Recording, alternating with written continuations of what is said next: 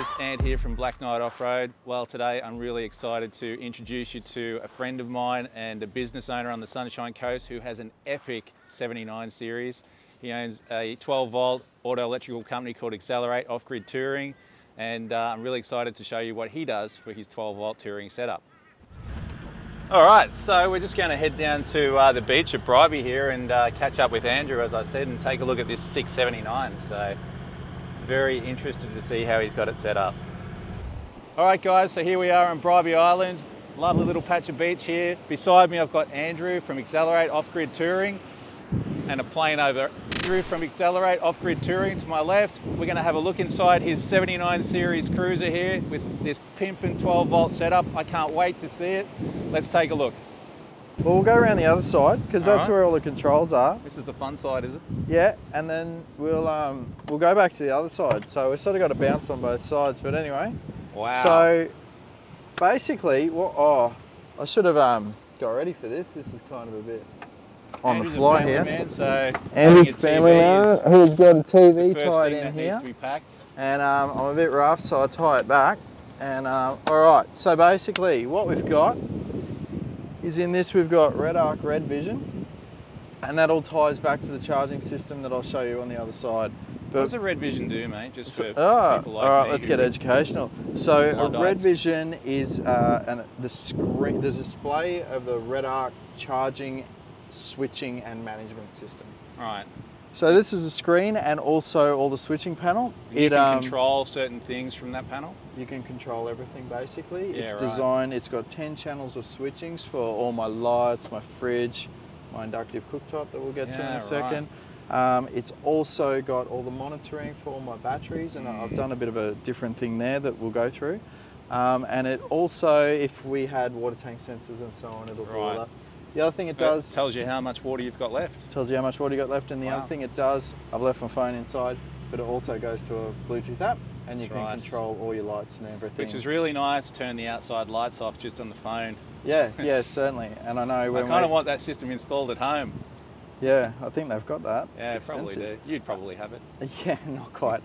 But yeah, it's good at rock lights and stuff at nights when you're around the fire, because I can put them to the music and stuff, so it's pretty cool for that as well. Oh, nice. Maybe full disco at your place. The full disco at my place. So yeah, that's the red vision screen there. I guess we could go into the weeds, but there's done plenty of videos about that. Yeah. But this is probably... Not on my channel, mate. Maybe on yours. Maybe on mine. This is my inductive cooktop that runs off my batteries. And you'll also see for the videos later, we got some drone batteries charging here. So we got full 240 volt. So when you say charging, talk to me about inverter. Is that what you've got hooked in there, 240 volt? Let's go around the other side. All right. Let's do it. That was the start. This is the windy side. This is the dark side of the force. Actually, hang on. Wait, stay there. Watch this. We will just brake. For some just for effect. Just for effect. I don't know if you saw, all my display lights have come on. Ah, yes. So this is where it's all at. Beautifully cleaned at the moment, not. But that's how we roll. Piece of kit. Finish 10 out of 10. 10 out of 10. It was nice, and then we took it for a big trip and it got a bit scratched up, but that's Perspex for you. Oh, because you had bits and pieces sitting in here. Yeah. So that was before I bought the pack out, which now keeps everything good. But basically, what we've got a 200 amp lithium battery, and that's what's running the inverter and everything like that. Right. Why'd you go lithium? Oh, well, the main reason, weight, the amount of power it actually, usable power it holds, but the third thing... Weight less, yeah? It's a lot less weight, so it's 25... For the equivalent 200 amp hour in an AGM or lead acid? Maybe 90 kilos, and that's 25 kilos. Nearly as heavy as you, mate. Nearly, yeah. The main it is a lot more heavier than me. The main reason is because of this. So what I've got going on is a Red Arc Manager 30 and then two 1250s. And while I'm driving, they all switch on and I can charge at 130 amps. So, in English? So the battery... Manager 30 does what? So the Manager 30 does 30 amps on its own. So it charges the battery at 30 amps from the alternator. So it receives input from the alternator, sends it to those lithium batteries, gives it charge. At 30 amps? Yep.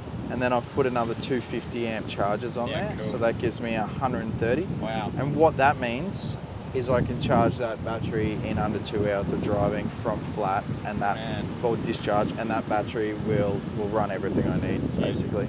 Malcolm Douglas is currently turning in his grave. Yeah. Well, this definitely wasn't around for him. No. So that's the charging side of it all. Also, that's got a 240 input, so we can charge from a power point at home if I leave it parked up. And also we've got a 100. Yeah, right. So you can just plug in the extension cord and Yep. So if I'm going on holidays, leaving the car behind, then I can just leave it on charge and keep my fridge running the whole time. Yep. And the other thing that's going on, yeah, definitely. Yeah. There's a solar panel on the roof. Solar. How many watt? 150 at the moment. And would you get away for how long just running off solar input? So the 150 will stay well and truly in front of the fridge.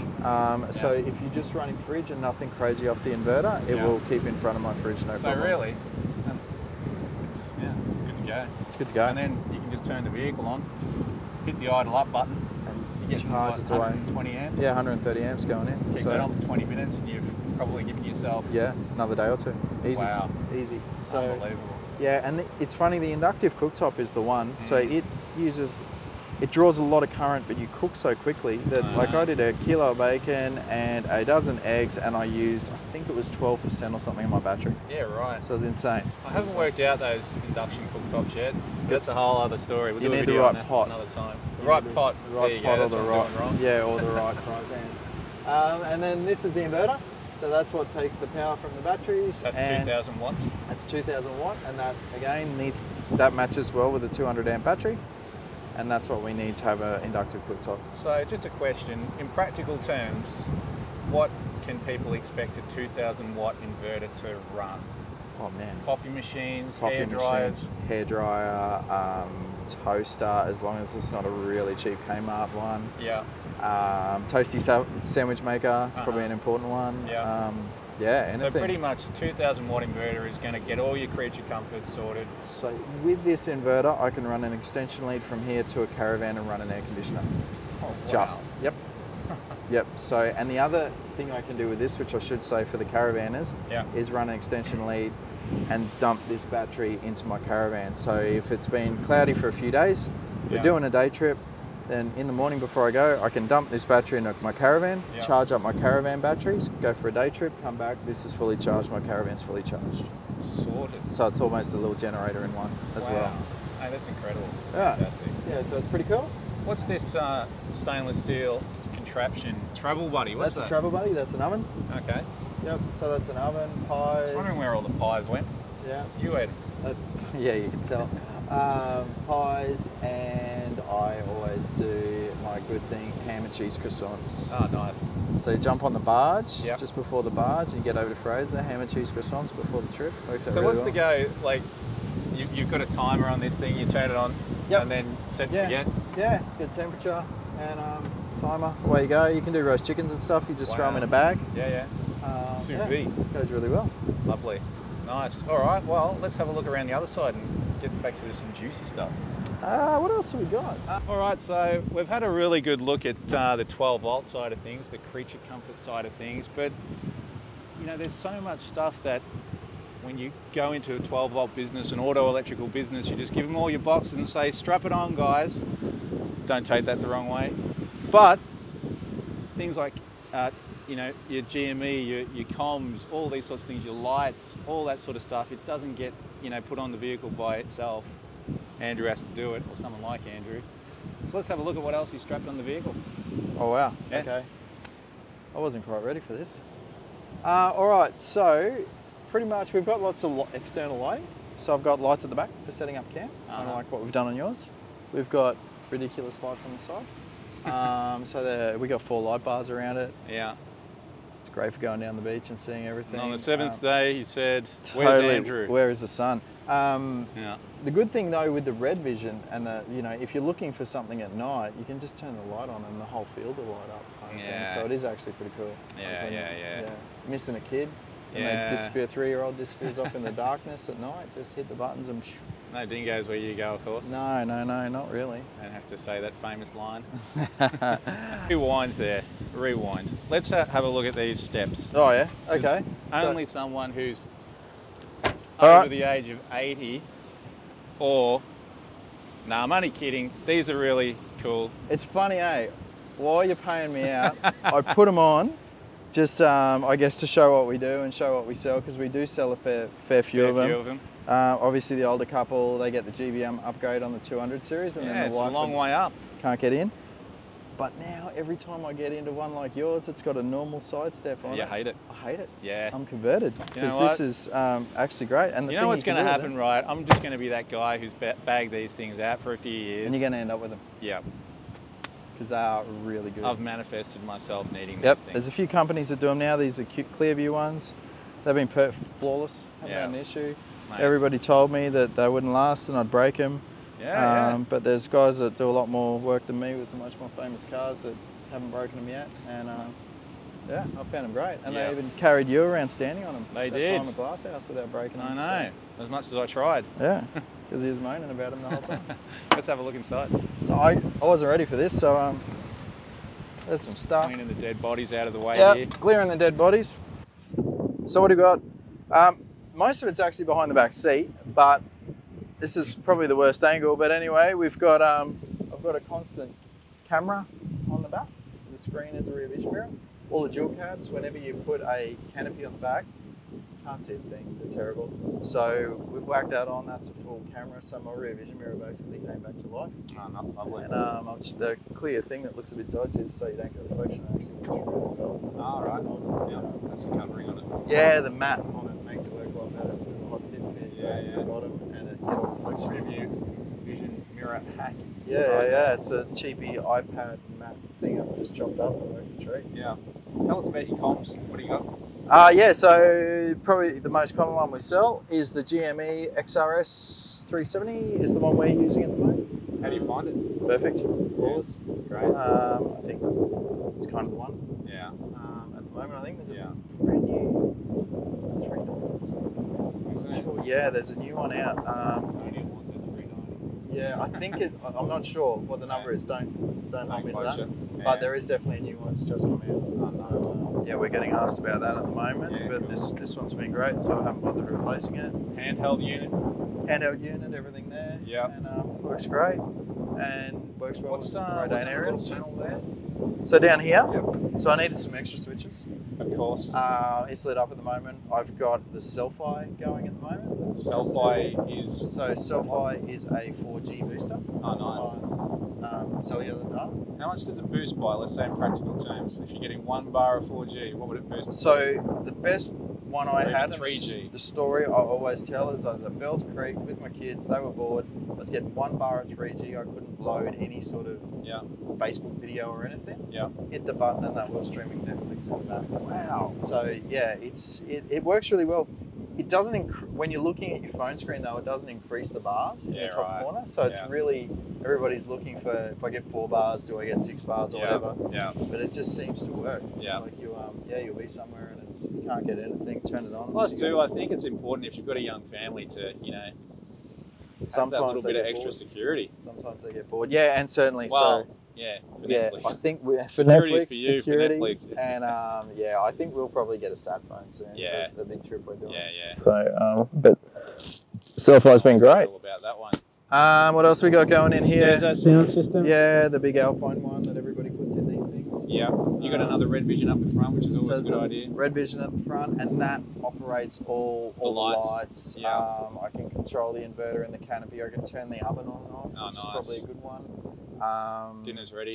Dinner's ready. Turn it off, or just shut off I left it on. Whoops. Turn it off, kind of thing. So that's good. I do that as well. Whoops. Yeah. Whoops. Yeah. And the water on. Got no water. That's what else have I got in here? I lose track. Obviously the Red Arc Tow Pro for all the towing stuff. We've got the gauges over there for EGT and boost. EGT and boost. Yeah. Important to have in a turbo diesel, of course.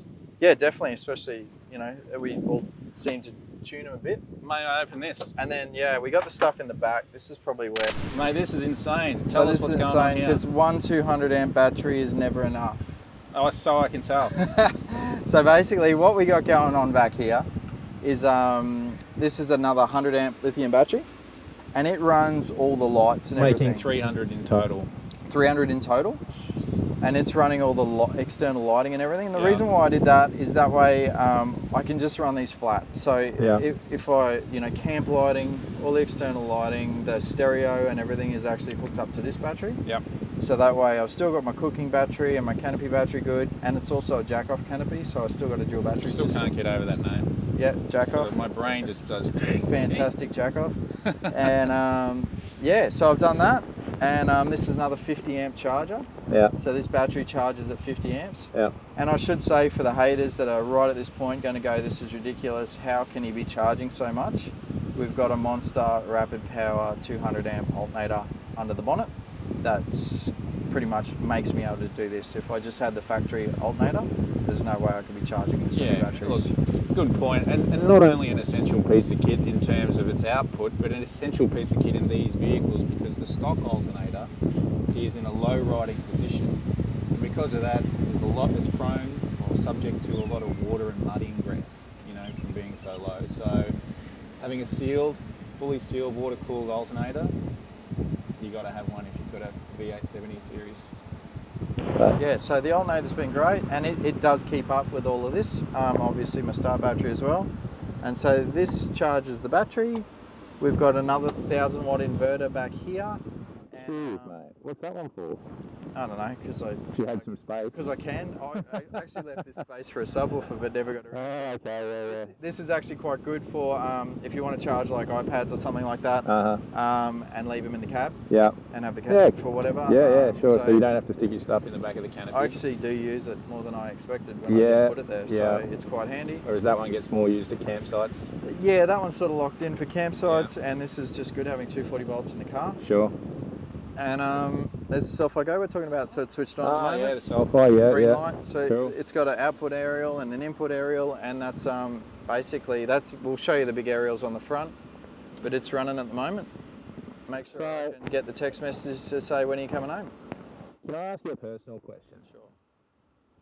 What would a setup like this cost in terms of both product and labour? Roughly speaking. I know, I'll put you on the spot here, mate, I'm sorry. Maybe, ballpark figure. maybe 20 to 25. 20 to 25. Electrically on this car, but this car is completely over the top, and I don't think anybody necessarily, well, being your business, you want to showcase what you do, right? This is an exhibition of opulence, basically. You probably, like, what's in the canopy is probably perfect, and all anybody really needs. This is probably the over-the-top section. Yeah, which is fine. Yep. Sure, well, wouldn't you? You could do a canopy fit out like that well and truly for 10 to 15, depending on some options. Which is not unreasonable. Once it's done, it's done. Yeah, I mean, let's face it, your 12 volt setup really is going to, happy wife, happy life, the creature comforts, cooking food, lights, coffee machines, Thermomix. Wow. That's the one that gets it across the line with a lot of them. When you say you can have your Thermomix, really? A lot of wives go, oh, I'm in. You're in, Where do we sign? Yeah. The Minister for War and Finance says yes.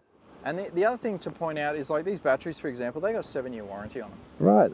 So you do it once. Oh, you can't go wrong with that. Yeah, use Red Arc, Invicta, all the right products, GME, and you do it once, it's done. Yeah, beautiful. Well, mate, I'm very impressed with this setup that you have here. Let's have a look at your forward-facing lights, because I see that you've got a band of lights up the top there. Yeah, that's, again... You happy to show us that, mate? I want to have a look. You want to have a look? I want to have a look. All right, mate. What's the go with these two whips? All right, so that's self-I. So that's self-I, and that's because I don't use it that often. I take it off a fair bit. That's why it's the one in the annoying spot. And then GME UHF, and I actually normally run a shorty. Right. Two big ones, looks good. It is a unique look. It is a unique. It's goalposts when you're lining up. It does kind of look like goalposts. Yeah. Exactly. When you're driving. If you get a broken windscreen one day, you'll know why somebody's used it. All right. These are certainly aftermarket. What are they? So I actually made them, but I got the big bits off Mick, Mick's HID. Oh, you got the center off Mick's HID? Yeah, so I bought the center and the lights off him, and then I actually did it myself. All right, because why? You can. Because I can, and to be honest, he was really busy, and this can take ages, because he had them lined up out the door, so I just had to crack myself. Yeah. Turned out alright. Probably would have been better if the paint. Did you on set up this the one. disco lights in them as well? Yeah, I got the works, so it's got the switchbacks, the disco lights, the whole lot. Yeah, it goes to the beat of the music if you want in the centre. Nice, mate. Happy day. Yeah. So all the lighting on it's night armour and livid for me. What have we got up the top? Livid lighting. Yeah, so they're the livids. 6 of those. Yeah, see, they're amazing. Yeah. It's like daylight. It's funny. I don't use them often. They look lovely.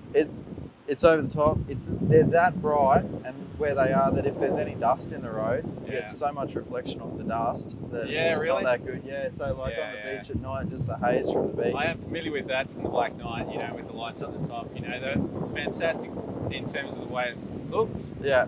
But yeah, practically speaking, you just get that glare back. You do, yeah. Yeah. It's great for when you're following somebody though, like one of your mates, and you turn your lights on and they can't see a thing because it's just all their mirrors just turn like suns. And influence people. Definitely. Step 3. And yeah, we've got the two night armour smoked out lights down here as well.